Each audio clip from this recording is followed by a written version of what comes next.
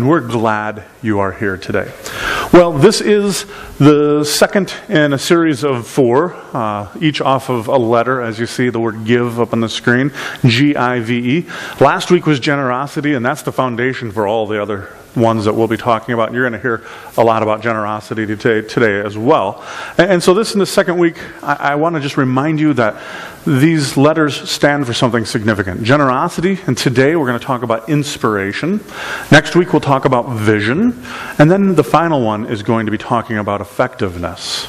Now, if you weren't here last week, we learned that the more that we give, the more we receive. Now, this isn't some magical formula, rub the genie bottle and anything like that. But we see this pattern. We know this is true if we've experienced this personally. The more generous we are with our money, with our possessions, with our time, the more likely it is we receive those things that money can't buy. Things like happiness and health and a greater sense of meaning and purpose in life. So while money itself can't make us happy, giving it away actually can. And the more we give, statistically it shows the better off we are, the happier we are, the healthier we are. And I referenced a book last week. It's a book called The Paradox of Generosity. And the question that book never actually answers, and the answer I didn't give last week, is why do people give in the first place? What breathes life into our generosity? What influences us to take those things that God has given to us and then freely give them away? Because, sometimes the economy's tight. Sometimes our wallet is thin. Sometimes the checking balance is low. Sometimes our financial future is a little uncertain. Why should we give away some of that security? Why should we give away our money, our time, our treasure, our talents? When we're already so busy, why should I volunteer more? When I've got all this going on in life, how can I afford to take a couple mornings off to go work at VBS? Well, as I mentioned, volunteering helps us feel better in the long run. Now, usually we don't just wake up one morning and decide, I want to go and, give my life away, right? We just don't have those impulses generally. We don't just wake up one day and all of a sudden have become generous. Something has to inspire us. Now, with VBS, I think that's an easy inspiration, right? We get to pour the gospel into little sponges, into children. And as we put the imprint of the gospel on children, they take that into the world wherever they go for the rest of their lives. That's awesome. That's inspiration to me. I want to be part of that. Right? I hope you do too. Hope you're excited about that like I'm excited about that. Now, the word inspiration means someone or something that has an influence, that causes an action, that causes us to do something. That's what inspiration is. If we're inspired, it's a trigger. It pushes us out there to go do something, right? It's motivating force behind how it is we go about living our lives. And inspiration is what breathes life into our actions and helps us do the things we might not normally otherwise do. Now, most people who are generous have embraced that as a lifestyle, right? That giving, not just of money, but of all things, is a lifestyle. And those who do it well and do it generously have been inspired in some way. And many times, as we see them give, their giving is an inspiration to us as well, right?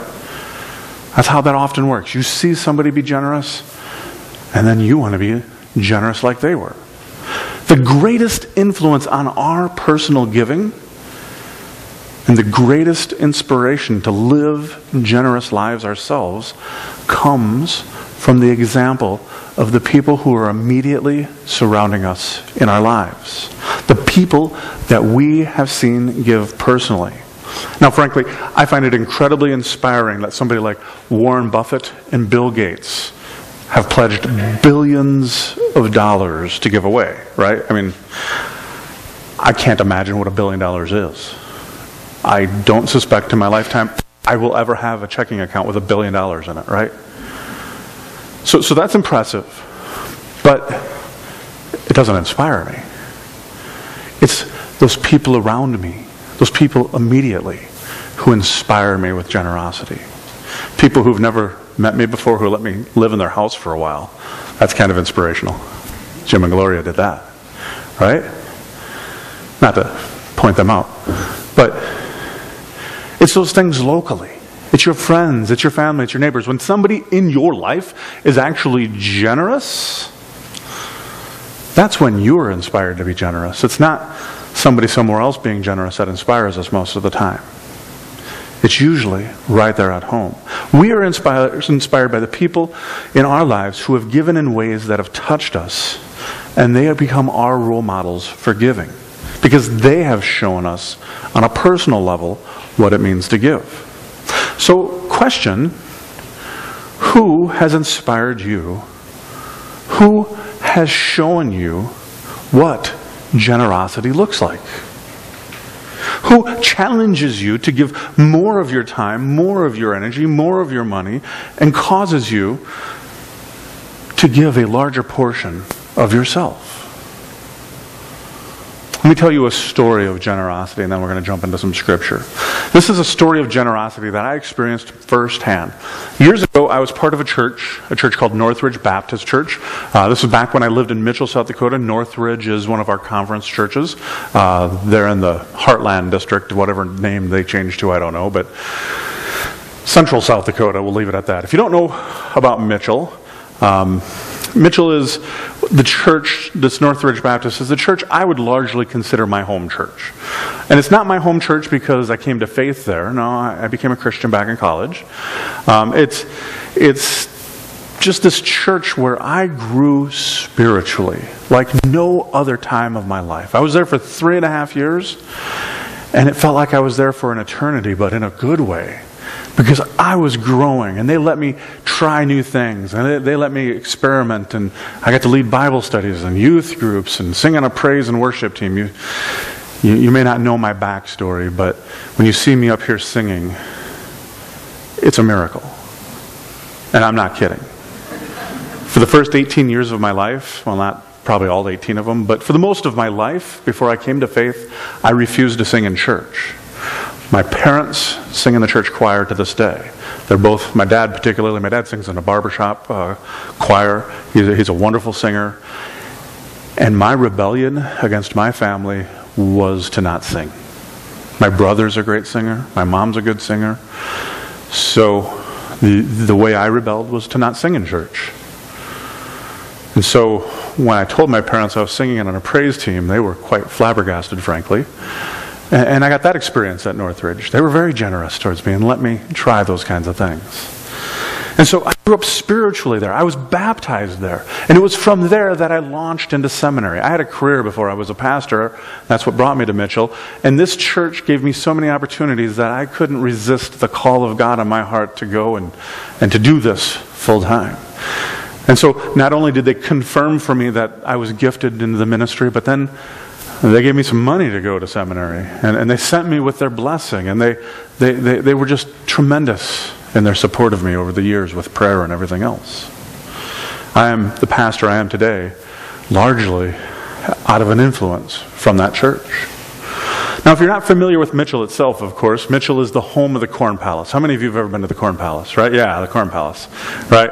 I lived 2 blocks from the Corn Palace, that big corny palace. It's kind of an eyesore, but it's kind of cool. It's decorated in art, and all the art on the outside is made of corn. It's the world's biggest bird feeder. That's what we used to call it, right? Now, Mitchell being located in South Dakota is, as the whole state of South Dakota primarily is, largely based on a farm economy. And our church at Northridge reflected that.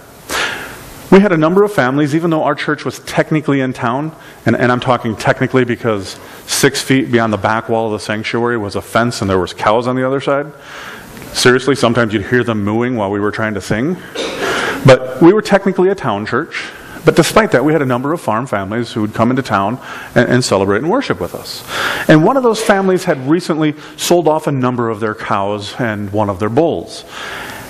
And as they did this, they received what they really thought was a significant windfall. That bull brought a lot more money than they were expecting. The price of cattle had somehow miraculously leapt the day they were selling. All of it conspired together with them having a significant more amount of money from their sale than they had expected. All their bills were paid, and they prayed over, what should we do with this money? And after prayer as a family, it was a family of 5, and they said, well, I think God is telling us we need to give this money away. So they went and took the roughly $2,100 overage that they had that was more than what they'd expected.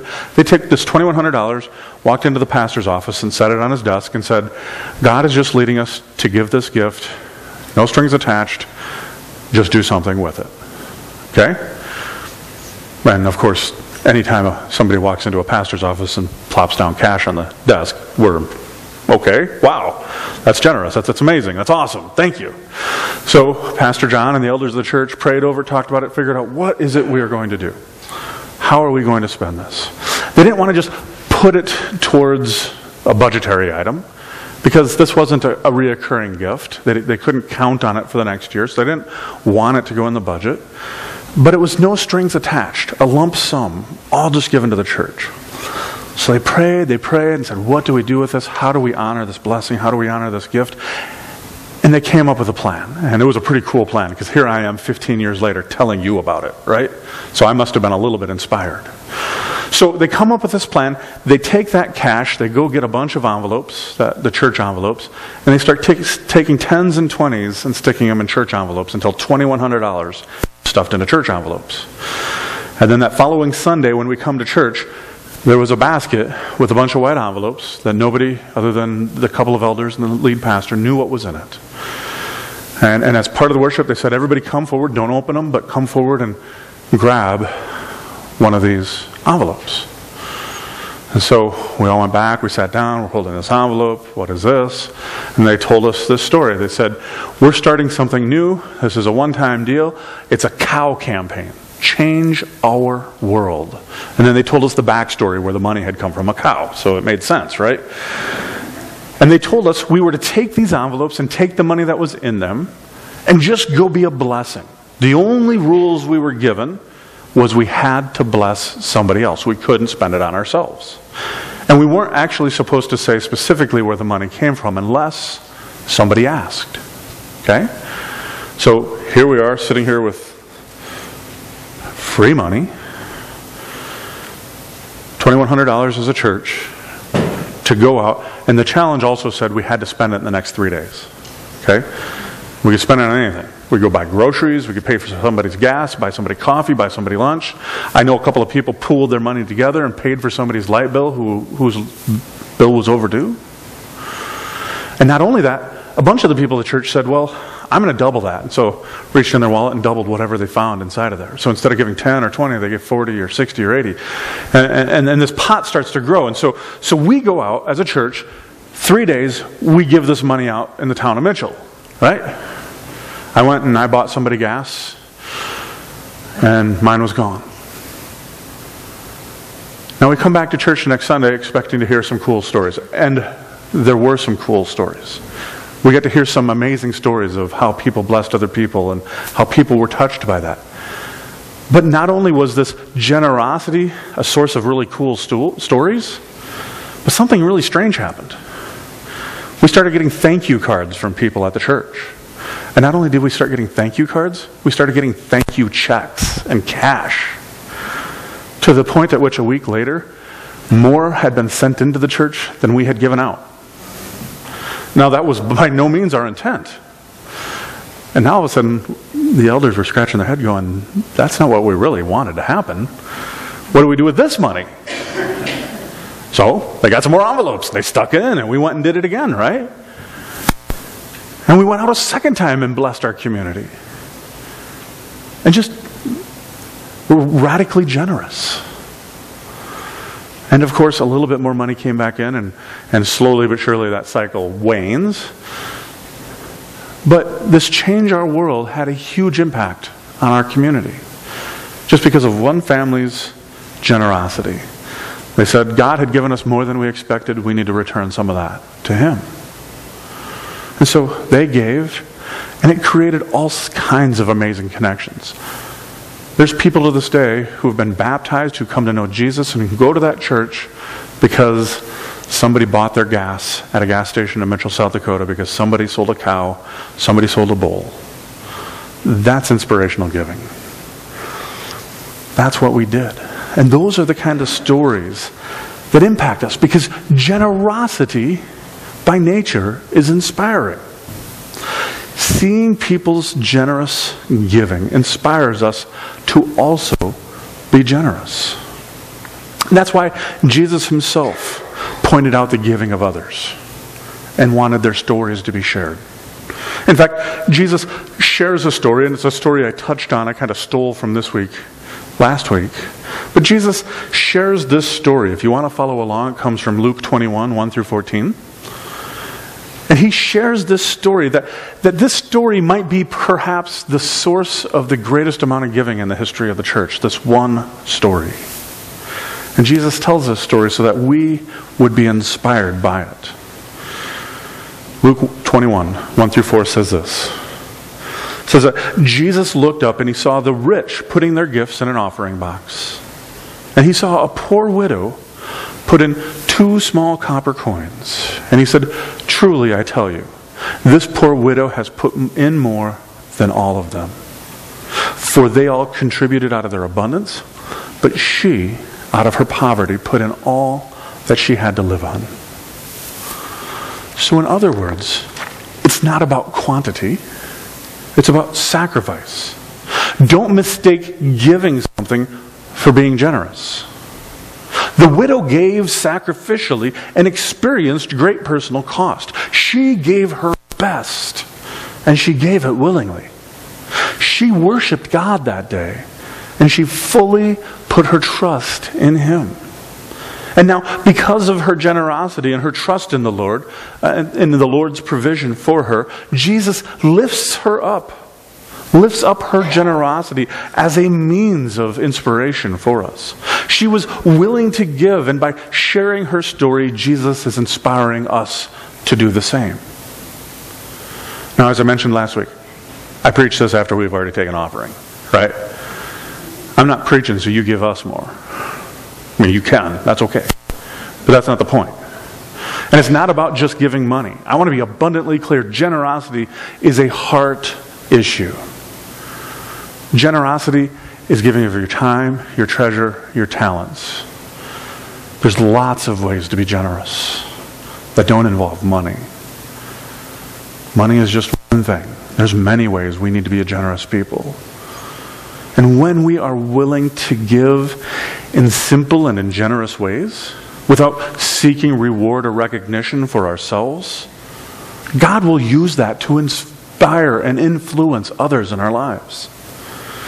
I suspect every one of us in this room have been inspired by somebody else's generous giving. Many of us here today have been blessed amazingly, right? I've been abundantly blessed in life. I'm not the richest guy. I drive a 95 Ford Ranger and a 97 Honda Accord, right? I'm not living large, but I have food to eat, clothes to wear, and a roof over my head. And if I have those 3 things, I'm blessed beyond measure, folks. I have more than 2/3 of the world just by having those 3 things. I am abundantly blessed. I'm filthy rich by the standards of this world. And I want you to hear this. Let me be clear. I never, ever want to guilt somebody for being blessed. If God has blessed us, praise the Lord. Use it for His glory. Don't feel guilty that God has blessed you, but use it for His glory. But what I would like to do is inspire you and challenge you a little bit to examine those blessings in the context of the expectation that God has put upon us when He gives us those blessings. Think of the most generous person that you know. How does that person make you feel? Are you inspired by generosity like I am? We all have the capacity to be that generous person. And as I said, generosity extends far beyond just money. I think one of the very most important ways we as Christians need to be a generous people is in forgiveness.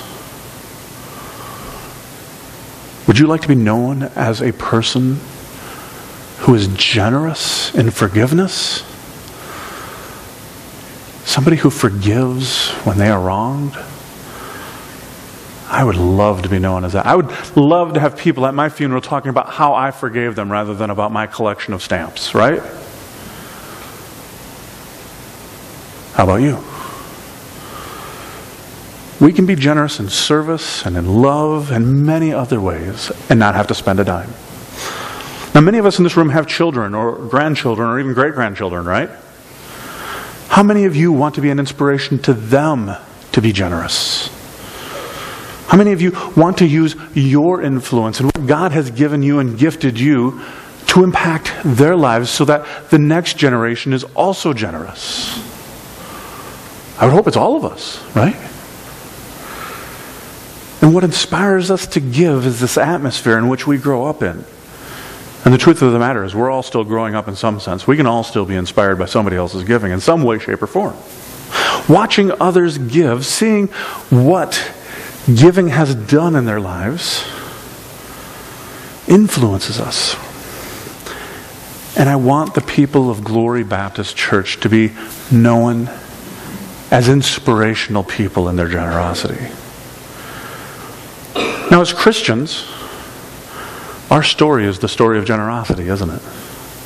Think about all the stories about Jesus, right? There's a lot of them. Think about all the stories about Jesus and all the places where He was generous to others and how inspirational those stories are. Remember His very first ministry? His very first miracle. What was that? Turns water into wine, right? Did you know that's a story of generosity? Jesus is at a wedding. They've been squeezing the wineskins for a while, right? They've been having a party. Somebody got married, having a good time. The wine's running out. What do? Well, Mary goes, Jesus, can you do something about this? All right. Sure, Mom. I don't think sure, Mom's actually in the Bible, but I'm sure it was probably said in Aramaic somehow, right? So Jesus transforms water into wine. But not only does He do that, He doesn't just make table wine. He doesn't, they've been drinking, it's a party. So He could probably just make some mediocre wine and call it a day. No! Instead, Jesus brings the good stuff, right? The best stuff that was served at the party that day. People go, usually when you go to a wedding, usually when you go to a party, they give the good stuff first, and then as you drink a little, it kind of tapers off, you get to the rot gut. Well, not at this party. They give us the good stuff last. It's a story of generosity. Jesus gives them the good stuff. Or how many times do we have to forgive somebody, Jesus? Right? Jesus' guys come up to Him. How many times do we have to forgive somebody? How about 7 times? Because Jesus, 7. Seven's more than we're supposed to forgive as Jews. We can get away with giving 3 or 4 forgivens, but 7. Let's forgive people 7 times, Jesus. Is that enough, Jesus? Can we just forgive 7 times? Is that enough? No. 77. What? Have you lost your mind, Jesus? 77 times? How many times do I have to forgive Jesus? 77? What are you talking about, man? That's a lot, right? And Jesus' point isn't actually 77 times. His point is forgive and keep forgiving and forgive again. And when you were slighted, forgive again and turn the other cheek and forgive again. And when they do it to you again, forgive them again. Right? Matthew 18:21. That's where that story comes from. How many of you have ever screwed up really bad? Done something that you thought, I don't know if they're going to forgive me for this one. Right? You ever done that? Most of us probably did that to our parents at some point in time. Right? And when you were forgiven, or if you were forgiven, how did that make you feel? Let me put it to you this way. How many of you sinned today? What, I'm the only sinner? You don't have to raise your hands, I'm kidding. How many of you sinned yesterday? Or the day before? Or the day before that? Right? In your life, how many times have you sinned? If we were to take account. If there was somebody following you each time, like one of those clickers, and click, oh, there's another sin, there's another sin. You're probably, right now, you're thinking, shut up, Pastor, I got to get to lunch. Click, that's a sin. Right? We'll add that to your tally. How many times have we sinned? How many times have we fallen short of the glory of God? Remember, His standard is perfection, right?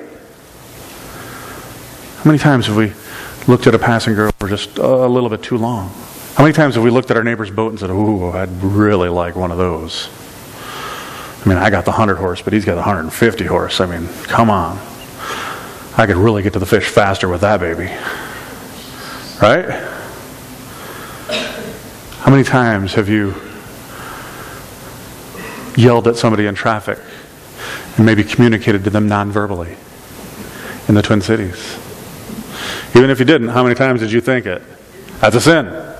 Jesus says so. Sinners, right? How many times have we bent the truth, omitted part of a story, covered up for someone else?